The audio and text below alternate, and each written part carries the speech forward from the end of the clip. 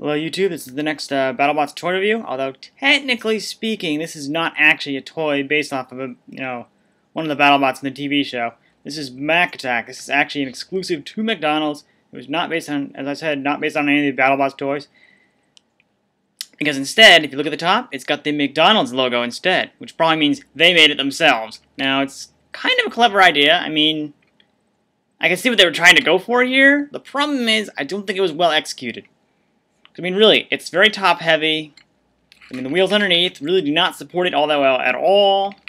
It's very, I mean, even they tried to add little supports at the back end here, but as far as I can tell, it does not work well at all. I mean, you can see what they tried to do.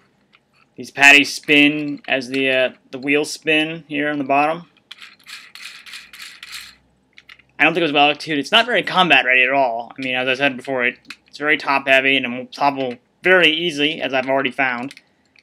But it's an interesting concept. I mean, it's kind of too bad they didn't go with another Battlebot from the show.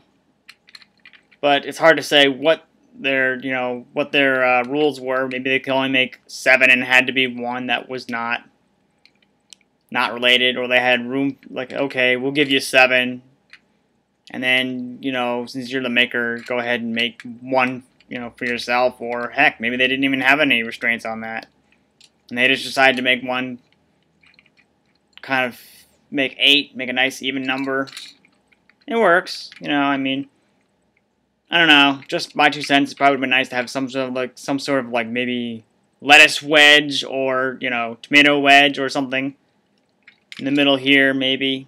I don't know. That may have affected, would have maybe affected the saws themselves, but I don't know. It would have probably added to the ability to, if this were an actual robot, it would have actually made it easier for the saws to actually do something, although they're pretty well, given that there are all these, little, what do you call it, notches maybe around the sides here, the sides here.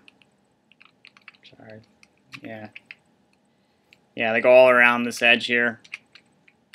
Doesn't really allow for these saws to really do anything, although obviously this is a safety thing, so, but obviously, all the other toys, it doesn't break easily. In fact, it's hard to actually open up. I've seen pictures where these have actually been taken apart, and it's not easy. You probably would break something along the way.